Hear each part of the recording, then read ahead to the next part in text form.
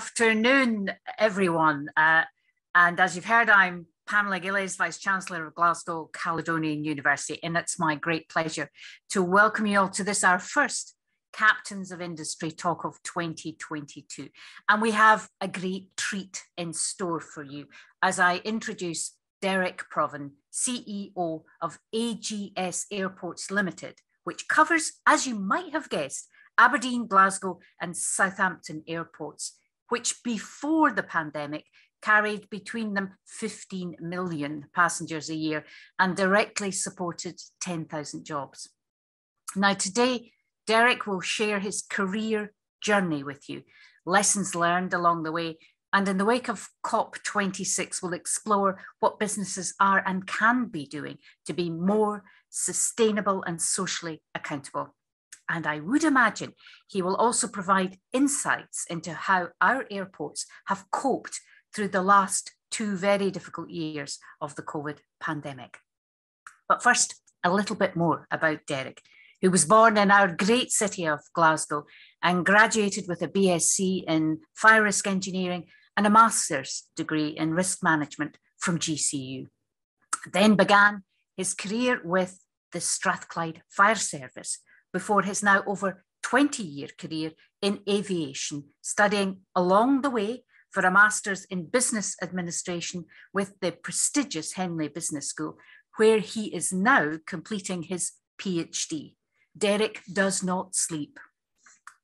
Derek rose to Chief Operating Officer at Heathrow Airport before securing his new appointment as CEO of ASG in 2018. And whilst the last few years have been particularly tough for his sector, Derek is committed to innovation and considering how a decarbonised future for aviation can contribute to the fight against climate change. We are extremely grateful for all the support you give to our city, Derek, as a council member of Glasgow Chamber of Commerce and to our own university. And we are thrilled to have you back with us this afternoon. So without further ado, I'm delighted to introduce Derek Provan to deliver this afternoon's talk. Thank you very much, Pamela, and good afternoon, everyone. And thank you also to John and the alumni for inviting me to speak to you today. So today I hope to give you a very potted history of my career, where I started, the thoughts that I had when I first went into my working career after school, some of the paths that I took during that time, and more importantly, some of the lessons that I've learned that I hope will be useful to yourself. I have been out of school in the work arena for over 40 years, and so hopefully some of the information I can share with you today allows you to shortcut some of the mistakes that I've made and many people will make throughout their career. So, as Pamela said, I am the Chief Exec of AGS Airports. We are the second largest airport group in the UK. Again, thank you to Pamela. We serve around 15 million passengers in a non-pandemic environment. The business itself is worth about £1.5 billion and we turn over in excess of £200 million a year in normal circumstances. But of course, this isn't where I started. It's taken a long road to get here, and a road that, quite honestly, I would never have expected to have taken in my career, which is where many of you will be today, and I'll touch on that as we go through the talk. So I'll share some of my career history, I'll share some lessons learned, and hopefully some advice that I can give to you that you'll find of value to you, maybe not even today, but maybe at some point in your future, you'll be able to look back and say, actually, I found myself in that position. What did I hear when I was on that Captains of Industry talk with GCU many years ago? So I left school age 16. I had very few qualifications. I had a few O-levels, which I think in your language today would be standard grades. And quite honestly, I never really knew what I wanted to do. I just knew I wanted to leave school and move into the world of work. It took me a bit of time to decide what I wanted to do, and actually by the time I had made that decision, most of the big workplaces that took on apprenticeships at that time had already taken the apprenticeships on. So I was given an ultimatum by my father to say, you either have to go out and get a job or go back to school. I had decided that school wasn't for me, and so effectively I went out into the city of Glasgow and walked up and down Sucky Hall Street, knocking on the doors of every shop I came across, whether it was a newsagent's, whether it was a fashion shop, a bookshop, to see whether or not somebody would give me a job. Believe it or not, at the end of day one, I managed to secure a job. It was a thing called Youth Opportunities. To put that into perspective, I was getting paid £18.60 a week. And actually, when I was at school, I used to do a paper run, and I earned more money in my paper run than I did when I started at work. The job that I took, which was one that I could never have imagined myself doing, but to be honest, the choice was to get a job or go back to school, and I had only a number of weeks to put myself in that position. I walked into a hairdressing salon and asked them for the job, and they gave me it on this Youth Opportunities. 3 years later, I qualified as a hairdresser and started my own business. And after 2 years, realised that it wasn't for me. And I guess one of the learnings that you'll find throughout your career is wherever you start, it's very unlikely that that's where you'll finish, because you'll find that you mature, your change, and your thoughts about the future change accordingly. And so I joined Strathclyde Fire Brigade aged 21. I stayed with that Strathclyde Fire Brigade for 10 years, gained huge amounts of life experience working in the fire service, and actually gained a desire for public service. I could see the value that I brought back every day I turned up to my work, and I loved working in the fire service. And then one day we were asked to come down to the airport to understand how we would support the airport, because in the airports we have our very own fire service, how we could support them. And when I came down, I kind of realised that the fire station was right next to the runway, and we could virtually look out and see the aircraft wingtips pass by you no more than 40 feet away. And I was hooked from that moment in time. Went home that day and applied for the airport fire service. And I joined the airport fire service about 2 years later. Stayed in the airport fire service for about 5 years and thoroughly enjoyed it. It was like the VIP suite of firefighting. But something else happened to me at that point, because I had moved to a position where everybody was the same in the fire service. You came in at the same level. There were exams that you could do to move on to being an officer, but at that time I had no interest in that. But once I came to the airport, I started to realise that this is a city all of its own. There are so many opportunities that sit in the airport, so many jobs. It's not just fire service, it's engineering, it's customer service, it's retail.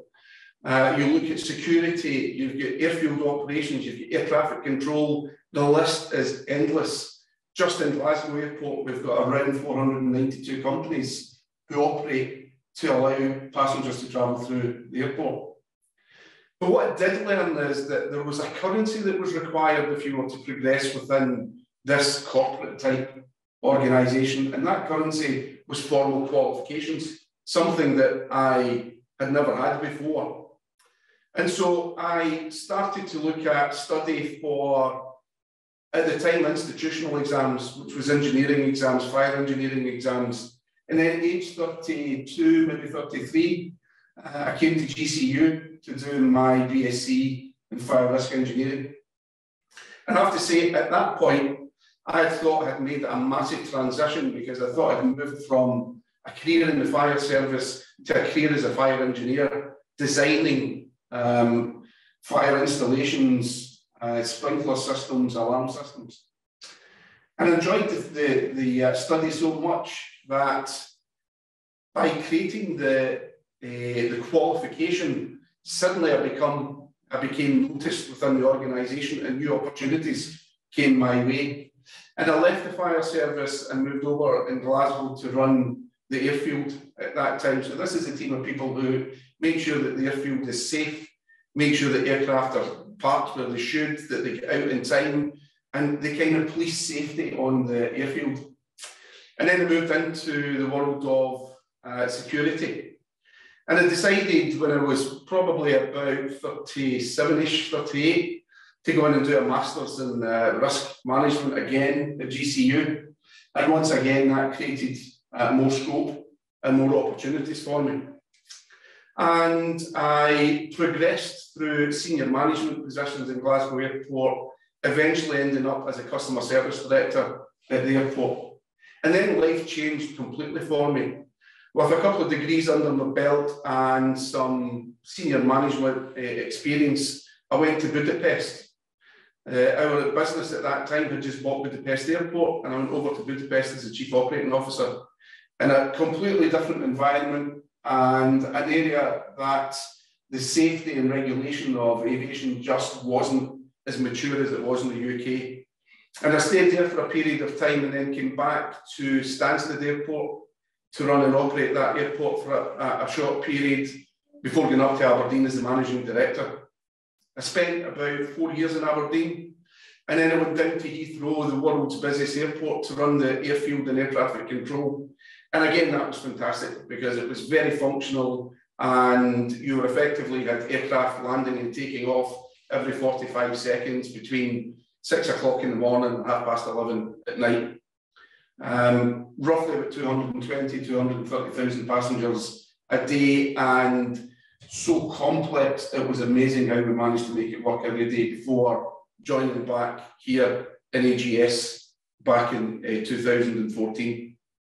So that's a kind of potted history, and then, as Pamela said, I then started my PhD, which was probably back, if we're now 21, it's probably back about 2017. But there's been so many challenges in the aviation industry over the last 3 or 4 years that once I got beyond my second master's, that I had to concentrate on running this business, which I've done now for the last 4 years. So that's a kind of potted history of my career to date. Very varied. For many of you, you'll have a view in your head of what your future life career is going to look like. The only thing I can say to you is be open-minded, because it's likely to change. But I think there's some lessons learned through that career that I wanted to share with you. And the first one is, as I've already explained, and you guys are so far ahead of me because you're already in that position, you understand the importance of formal qualifications, education, and the rigour around academia. And that is that formal qualifications have a currency when you move into the working environment. And that currency comes from most of your hiring managers, your recruitment managers, your HR managers, or the line manager that you will come to work with in your first role have walked the same path as you. They recognise the commitments that you have to make to get those formal qualifications. And they expect that those are the commitments that you bring into the workplace. And that has a real value, as opposed to someone without formal qualifications, because they're a bit of a more unknown quantity. Now, what I'm not saying is that if you have a formal qualification, that makes you better than somebody that doesn't. But what I am saying to you is recognise that it has a currency and ensure that you explain the commitment when you go into your working environment of what you had to deliver for your degrees, because that expectation travels forward and it creates a familiarisation with the organisation, particularly when you're sitting in those difficult interviews when you move into that working environment. The second of you is, the second lesson I would share with you, hopefully you can see it in my career. I've missed out many roles in between. Just because I was doing this talk, I went back to have a look at the number of jobs I've held since the age of 16, which is over 40 years. And in total, I've had about 28 different roles. And let me tell you, I never ever knew that the next one was coming. So the first thing I would say is it's great for you to have a career plan. It's great for you to know the degree that you're doing today and how that degree is going to help you move in to your future business life, because without a plan, you'll never get anywhere. But also stay open-minded for opportunities as they start to arise, because opportunities will arise. And there'll be opportunities when you come into organisations, particularly around development, where you might think, oh, I don't really think that's development for me. Take every development opportunity that you have, because you never know when that development may have a value for a future opportunity that's going to come your way. So be open-minded about those opportunities and seek them. As long as you're looking for opportunities, opportunities tend to come your way. In life, you'll find that every now and again, there's a pathway, there's two roads appear. And if you're open-minded, you'll pick the one that's right for you. If you're closed-minded, you might not even see the opportunities as they arise. And then the last thing I would say from our lessons learned during my career is, it's your career and you have to own it. You may be lucky, you may go into an organisation that's got very robust and rigorous talent and succession planning. But even that, it's not for other people to look to support you in your career. But in many cases, you'll get that support. I'm really keen in this business that we develop and create career paths for people moving forward, because I've had that experience during my career. But it has to be you have to own that career. You have to seek development. You have to push and understand what's important in the organisation. Every organisation has areas that are important to them. Understand them and develop yourself in that direction. That's where your progress comes within any organisation. But remember, it's you and it's your career. And maybe advice, if I can, to help you around the ownership of your career and how you can best project yourself moving forward, is firstly, recognise the value that you see in others. So if you see a value in, it might be a colleague, it might be a student, it might be a professor, it may be somebody that you work with today, it may be somebody in your family, but you find that you will become a patchwork quilt of key learnings and key experiences and key behaviours that you see from others. And I'm going to share with you some of them. Now, interestingly, you don't always see them at the time. Sometimes it can take years before you recognise that that was a value that you want to take forward in your career. So when I first joined the fire service, I had an officer in charge of me in my first station in Strathclyde Fire Brigade. His name was Jimmy Simpson. He was an Aberdonian. And when I joined, straight away, people told me that he wasn't a good boss. He made you work too hard. He always had you out doing, in the fire service, you would do drills, running hose up and down ladders, pretending that you're simulating rescues down ladders. And I believed that when people told me that somehow that was a bad thing. But let me tell you, it took me about 10 or 12 years to recognise that what that man did is that man ensured that we always knew the basics, that we knew the basics inside and out. And you'll find sometimes in business that you meet people who surprise you because they don't understand the basics, even if they understand some of the more complex parts of the business. So first and foremost, my learning 10 or 12 years later is you have to understand the basics. And in my career in aviation, I've effectively worked in every department in this business, and I understand the roles of everybody in the business. What I would say, however, is you also have to value the input that people have, whether it be in your study or whether it be in business. And for me, certainly, I fully understand the role of a security officer as an example. I run the airports. We have thousands or more security officers, but I could never be a security officer. I just don't have the capability that my security officers have to do the role that they have. As an example, if you're a security officer in an airport, as you go through security, you'll recognise that some people are taking your bags and things from you and helping you pack. That has to be packed in a very particular way for the person who's scanning. When your bag goes through the X-ray machine, the scanner, the X-ray operator, has 5 seconds to decide whether there's a threat inside that bag. And they have to get it right at least 99% of the time. If they don't, they get retrained.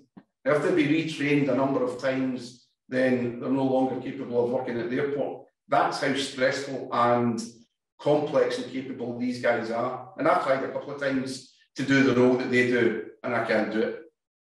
So therefore, value the people who are around you, because it's that team that brings together the success of the organisation. Another person that I worked with many years ago was a gentleman called Ian Morrison, and Ian was authentic and honest. I worked in many jobs. I sold cars for a time, I sold kitchens, I sold double glazing. And sometimes integrity in some of these organisations weren't what you would expect them to be. And I remember working with Ian for a period where we had made a mistake. We used to sell glazed windows, and we'd made a mistake when fitting it, and it created a crack along the bottom. Now, we could easily have said it was fine when we put it in and somebody must have cracked it after we left, because it was a vacant premises. And I remember going back and speaking to him, and the first thing he did was pick up the phone to the customer, explained that we had made a mistake, and at great expense to us, replaced it. So he was authentic. That's what he would have done in his normal working, his normal family life, and he did the same thing in his business life. And authenticity is absolutely key when you go through your career. There'll be many challenges in where your values are tested, or your thoughts and processes are tested, and people are expecting you to do things that you just might not want to do because it goes against how you see life. But sometimes people can fold to that pressure to ensure that they get the benefits that they get from their career.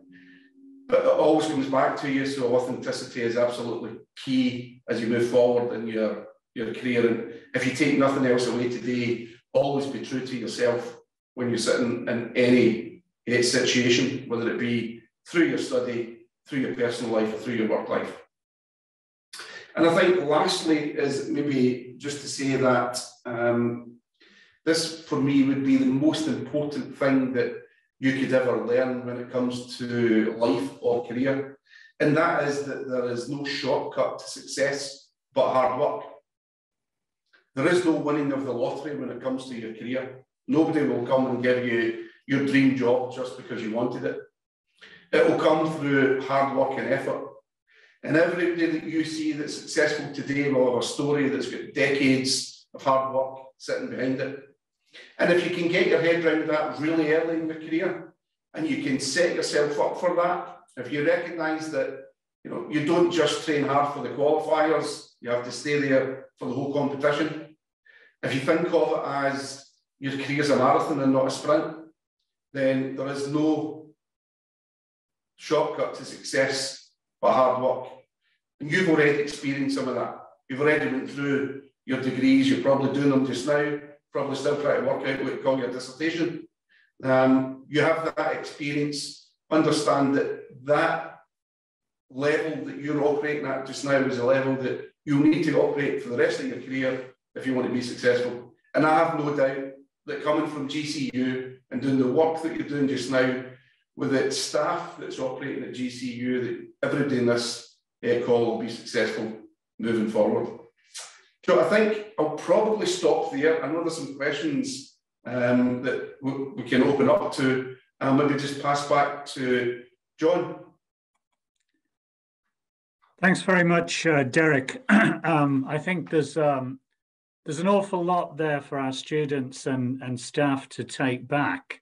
And it's a fascinating tour you gave us. I want to carry on with those personal issues, first of all, because the airline business and airports still maintains a lot of appeal for many of our students. And we've got three of them, Khaled, John and Richard, from different backgrounds, one with a degree in risk, like yourself, one in supply chain management, and another one in telecom, who are interested in careers in aviation. Any steer you can give those students, and indeed any of our students who seem to find the enduring appeal of airlines, even at this tough time, still to be a pull factor?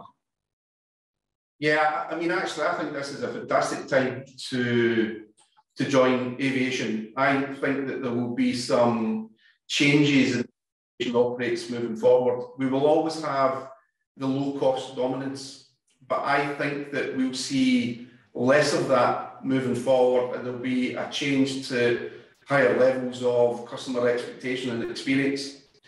I don't think we're going to see so much of the low-cost customer experience element, purely because of the climate change challenge that's taken place, and therefore we do think that we'll see a reduction in the amount of flights individuals take over an annual period.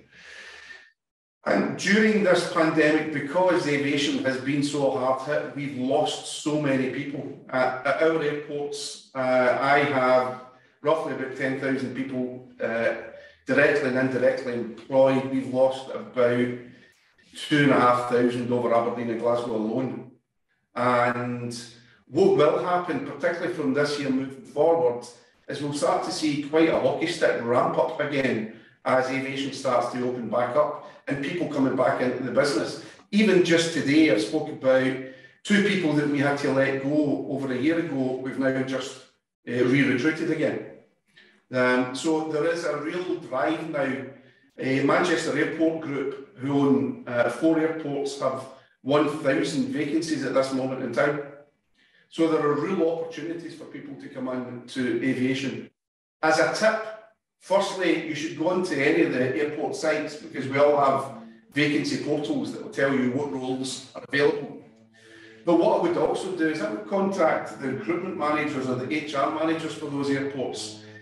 Speak to them and send them your CV afterwards to get your name forward, but more importantly, explain to them not just from a CV, but from a covering letter or a conversation why you're so keen on aviation, because we're really keen to bring people back in to the industry. And what I will do actually at the end of the discussion today is I'll send out a website address that the UK government have just created, which is an aviation skills retention portal, which allows people to look at the vacancies that are available and also put forward CVs in areas of interest. And what that does is that brings all the airlines and all airports in the UK into a single portal, because I'm conscious there'll be many people on the call that won't be Glasgow or Scotland based. So we can share that after it, John, and give people that opportunity. Yeah, pass that across and we'll circulate it. That's a great opportunity.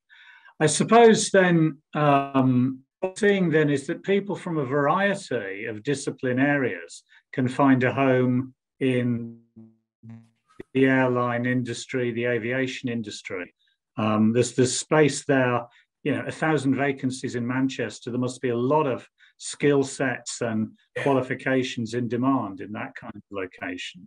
You have engineering, telecommunications, law, accountancy, finance, risk, assurance. It's endless. If you look at an airport, just think of an airport as being a small city. Everything you need to run a city is what you need to run an airport. Okay, that's helpful. Just in terms of, you've talked a lot about your career, and you've done almost 30 different jobs, which is amazing. And you've stressed the importance of flexibility and change. I suppose, thinking back to the very beginning of your career, the one piece of advice you wish somebody had given you, and that's a question from Patricia Wu, one of our students. Yeah, it's a great question. And actually, it took me some time to ground myself on an answer to this. But I think throughout my career, there have always been, and I mean from the time I was at school, there has always been a limitation set. So people can set limitations on what you can achieve. And that limitation is based on their perception of who you are, based on what they see in that interaction. You know, I would never have thought when I left school that I had the intelligence to get a degree. And in different roles, people can sometimes tend to pigeonhole you and think that that's the role that's right for you. An example would be even times when I was an operations director running airports, there was thoughts that maybe you're not commercially minded, and therefore moving into general management was something that you might not be able to do. So for me, the lesson that I've learned, and never let anybody limit your desire or your expectation to succeed. The difference between success and failure is time and work. And as long as you put that time in, you can succeed anywhere. Okay. Changing tack a little bit, there's a kind of cluster of questions around about sustainability and that old chestnut of aviation and sustainability. I think early on we got Kevin Coutinho, who was asking about what are the sustainable fuel solutions for the industry in the future, and Carlo in the question and answers asking about what do you actually mean when you talk about sustainability and aviation. I think he's hinting that they might be contradictory there. And, you know, we are some way from sustainable fuels and electric airlines. So I suppose it's that sort of stuff, because we've got a generation who are very interested now in the impact of business on the planet, on the environment. And you guys, of course, notoriously have been a punch bag for many, many people. And I know you spoke at COP26 on just this issue. So can we kick that around a little bit? That sort of, yeah? Yeah, of course. So first and foremost, the lifeline of aviation will be its response to climate change. If aviation doesn't meet its requirements, then aviation will be a dying industry. And of course, there's a conflict in there. It's almost impossible to foresee a world that gets smaller and has less connectivity. So therefore, as an industry, we have to meet those challenges as we move forward. And there's two things when we speak about aviation, people kind of automatically go to the aircraft in the sky.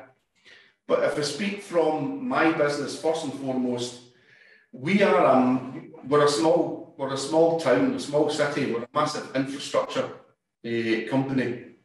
We own lots of buildings and utilities, and we generate lots of power. We've got lots of systems in place. And so first and foremost for us, we have to look and say, how do we reduce the carbon footprint that we have as a business? And so we look at the kind of three levels for us, which is scopes 1, 2, and 3. Scopes 1 and 2, moving towards net zero, is the carbon that we produce as an organisation, as an airport. That's predominantly the utilities that we have and we operate in our infrastructure.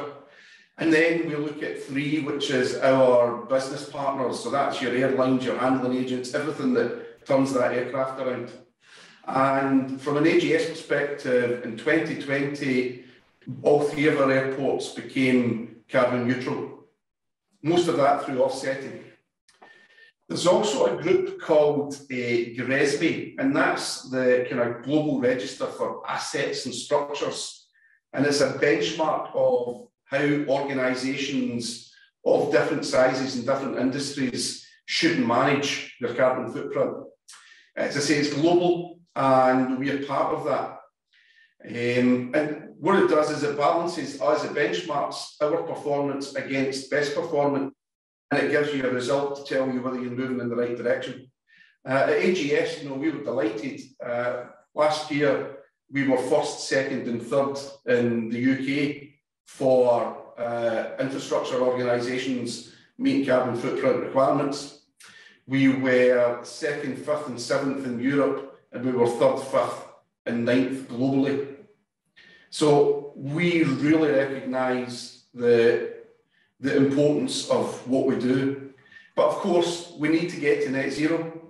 And in the UK was the first nation to have an aviation strategy that reached net zero by 2050. Because the predominance of our business is in Scotland, then our challenge is to do that aligned with the Scottish Government in 2045.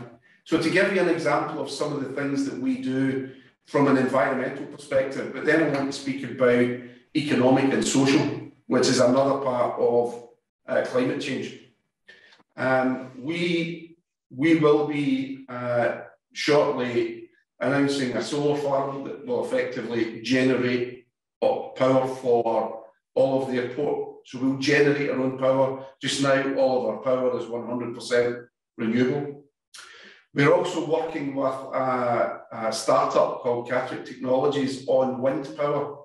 And these are like 1 metre cube wind turbines that can be modularised, but they can go along the side of the runways, they can go on roofs, and they can start to generate.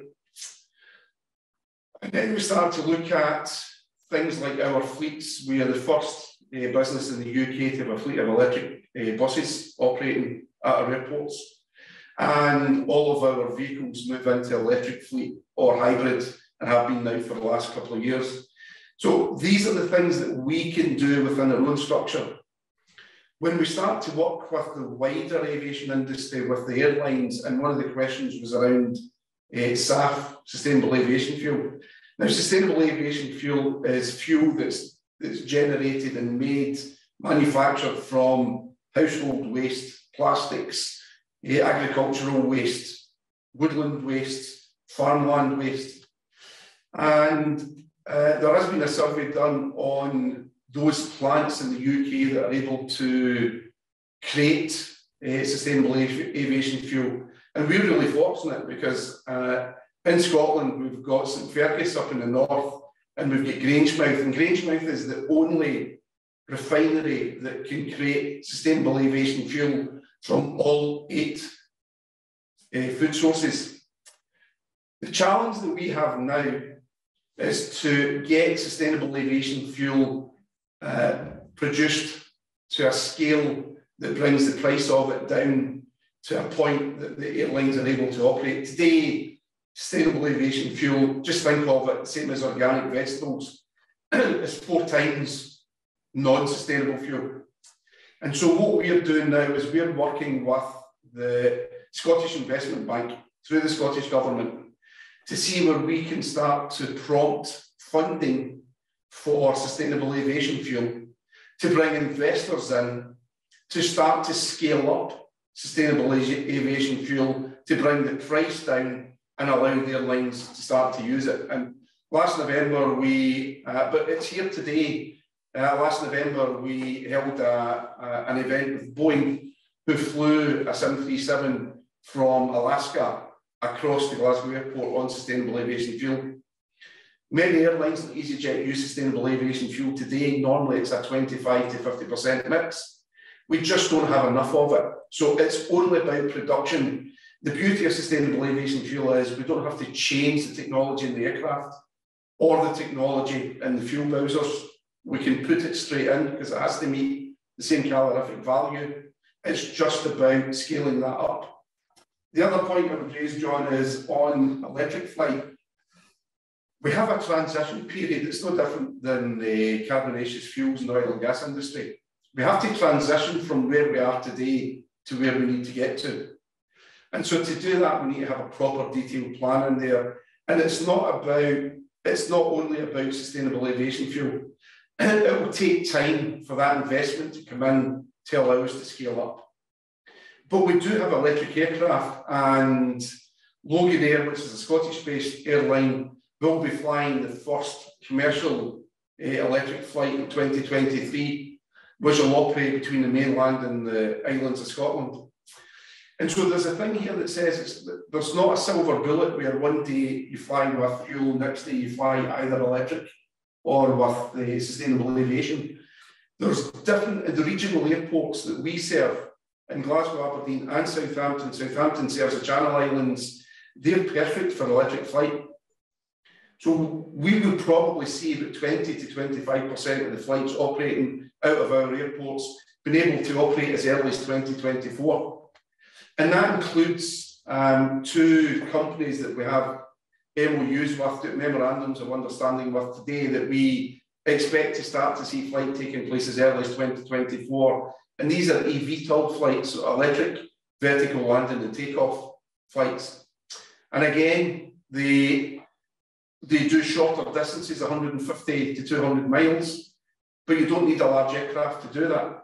These are small aircraft that maybe 8 to 20 seat aircraft. These things will be coming into place within the next 3 to 4 years. And then the last thing is for us is, how do we use our knowledge and experience to help the country and to help the regions? And one of the things that we do, and I spoke about at COP, we are leading a programme called CALIS. And CALIS is the world's first beyond visual line of sight drone network. So you've heard people speaking about the Amazon drones that are going to come and deliver your parcels. Well, that's a vision, but it's not in place at this moment in time. Next year, we've been trialling this now for the last year and a half. If you need vital, and it's aligned with the Scottish NHS, if you need vital medical treatment, whether you've got a cancer and you need a blood transfusion, or you need delivery of vital medical care and you live in remote rural areas of Scotland, it can take hours for that to get to you. And an example would be, if you need a blood transfusion with cancer, the aerated blood has to get into your body within 2 hours. If you leave that aerated blood, travel it by road, then by sea to get to an island in Scotland, the chances are the blood may not be good by the time it gets to you, and you've got a lot of CO2 emissions being emitted during that time. Next year, we'll trial drone delivery, where the drone will leave one of our airports and go directly to the place that it's required, whether it be the hospital, the clinic, or the patient itself. And what that does is that revolutionises the way drone delivery and medical supplies are shared, not just in Scotland. That will become global very, very quickly. And what we'll do is we'll manage air traffic control, we'll manage the servicing and engineering of those aircraft, and we'll manage the reprogramming of them into the network. So these are the areas that as a business we can help climate change moving forward beyond just changing aircraft. Okay, I mean, undoubtedly, you know, there is a big universe to consider, from the infrastructure, the 200 plus companies around you that support passengers getting on board flights, and, you know, obviously the aviation itself. But I think there's a lot of signs of hope there. And I suppose that brings me to the next question, which is to do with one or two of the students asked about business resilience, Milena, but I mean, from my own perspective, it's about how do you recover from this global pandemic in your sector? You've already talked about, you know, the last normal year, the 2019, and the volumes that you would have enjoyed, the 15 million passengers plus, and now the loss of 2,500 jobs. What's the kind of timescale for recovery, and how do you think that recovery is going to be characterized? You've already hinted, I think, that the frequency and the number of airlines might be less than we saw before. But give the audience some idea of the scale of impact that the pandemic has had since March 2020 on your business at AGS. Yeah, firstly to say, to create a route network out of an airport for a city takes years, sometimes decades to create that. To lose it can happen really quickly. And this pandemic has, you know, we've seen nothing like it before in the industry, and we were never prepared for something as cataclysmic as we've experienced. So to put that into some kind of perspective, since the pandemic started, 44 million seats have been lost in the marketplace. And those are seats that have been lost due to the collapse of 23 airlines. And those 23 airlines were operating fleets of aircraft up to 150 to maybe 200 aircraft. And when they've collapsed, the aircraft have come out of the system and the airlines have went, and you don't have the staff to fly those aircraft any longer. But actually across Europe, most airports are state-owned. So the same number of airports exist going forward. Only in the UK are we so privately owned as businesses. And so the challenge that we have moving forward is we have the same number of airports but far less aircraft to service the market. And this is where the challenge is going to come. This is why it's going to take a period of time to build back, because during the pandemic, Boeing stopped making aircraft and Rolls-Royce stopped making engines. And so when the order book starts up again, there's about an 18-month delay before you get back to the 2019 starting point, and then the ramp up that's required thereafter. So we think that we will see passenger volumes returning to pre-pandemic levels around about 2025 or 2026. But because the competition is going to be so great for those aircraft, then our commercial conditions are going to be different. And therefore, we think that our revenues and our profit levels for that same number of passenger in 2019 is likely to be the end of the decade.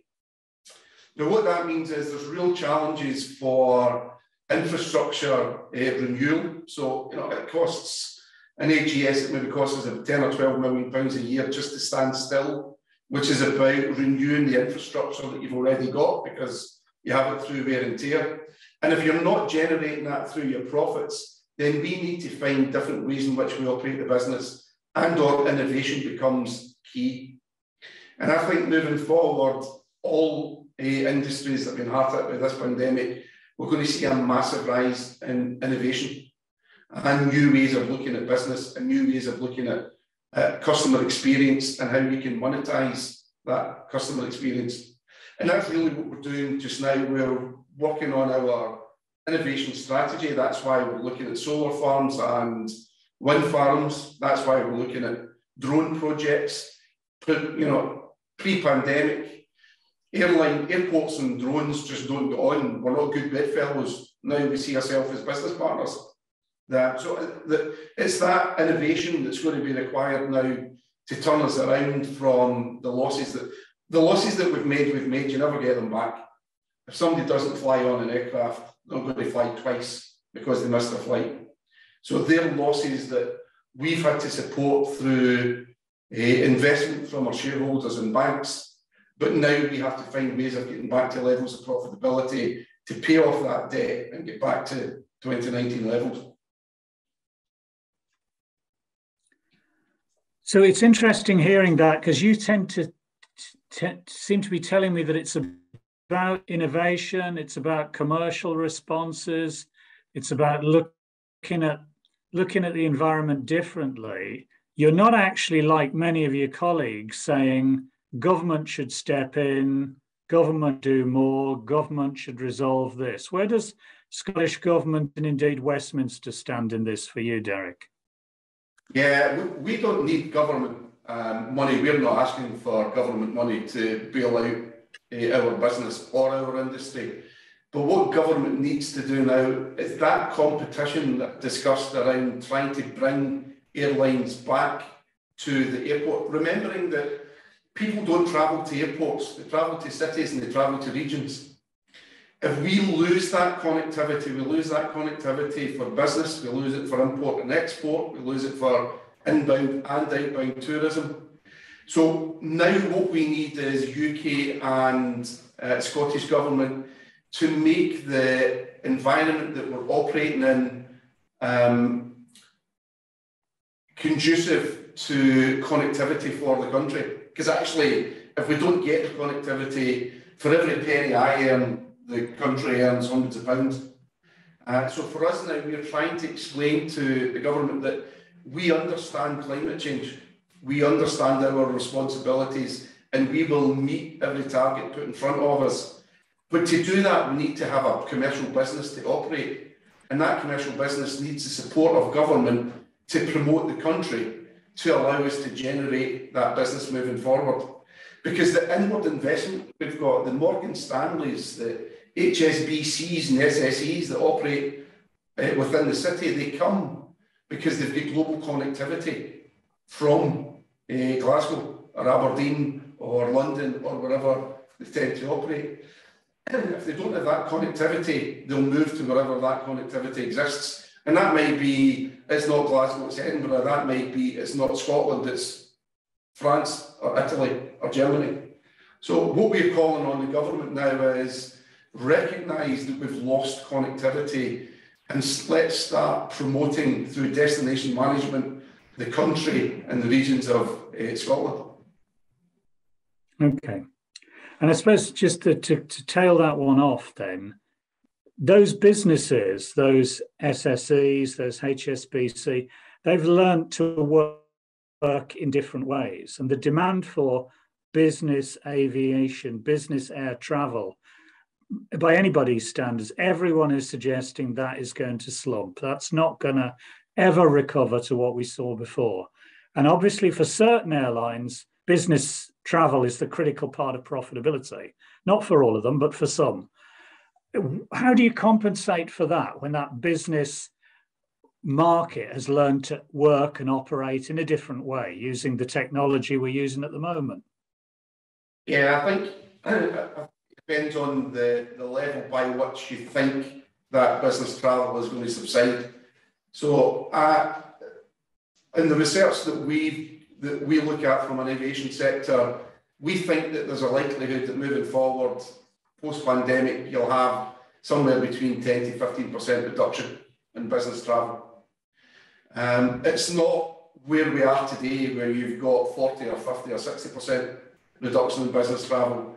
These technologies that we use today, they're fantastic for the type of business that you're having meetings. But if you've got serious business meetings worth millions or billions of pounds, relationship is key. If you're buying a product from someone in China, you want to be in China to make sure that the product is actually being made there. So there will be a reduction. As I say, we think it's 10 to 15%. And I also, as I said before, I think based on climate change, society is going to travel less. And so therefore, I think the low cost is always going to exist because people are going to want to travel at a lower cost. I think the dominance and the volume of that will change, and you will see, and I think it's probably the case in many parts of life moving forward, the price will start to increase. People will travel maybe less, but more money will change hands, those transactions moving forward. And but it will take time. And that's why I'm saying it's going to take us some time to get back to pre-pandemic levels. Okay. Well, if I want to keep my job, I've got to hand back to the principal, Derek. But I just want to say, I could probably keep asking you questions for another hour and a half myself, you know. But it's been really excellent. And thank you very much for sharing that knowledge, but also those potential addresses and emails and contacts, etc., which we will circulate for those students who remain keen and fascinated by the aviation industry, which will always exert that kind of interest. So I'm going to hand over to our principal, Professor Pamela Gillis, to do the thank you and the farewell. Thanks again, Derek. Appreciate that. Thank you, John. It's been a pleasure. Well, Derek, that was absolutely fantastic, really interesting. And I loved all your life lessons. So I loved the fact that you're committed to the transformational power of education and qualifications linked to on-the-ground experience and work. That tip you gave us about don't be frightened to take new opportunities and roles as they present themselves. Put yourself out there, have a go. Your comments around, what I took from your comments were around rejecting the imposter syndrome. Be confident in your own development and career. Recognize the value you see in others. I thought that was lovely, the example you gave, and do understand the basics. You can't get away with not understanding the core business that you're engaged in. Be authentic, always be yourself. And I was thrilled to hear that, like Sir Alex Ferguson, you believe hard work is essential. And if there's a fair wind and a fading of the pandemic, I am absolutely certain that you will be Dr. Provan before ere long. So thank you so much again for all the time you've given us today, the tips, and that final point about the need for innovation. We need to think about new ways of doing things, and it's going to take a long time for all of us to recover from this pandemic. But we've got the ingenuity, and in aviation, we've got people like you leading the way. Thank you so much, Derek.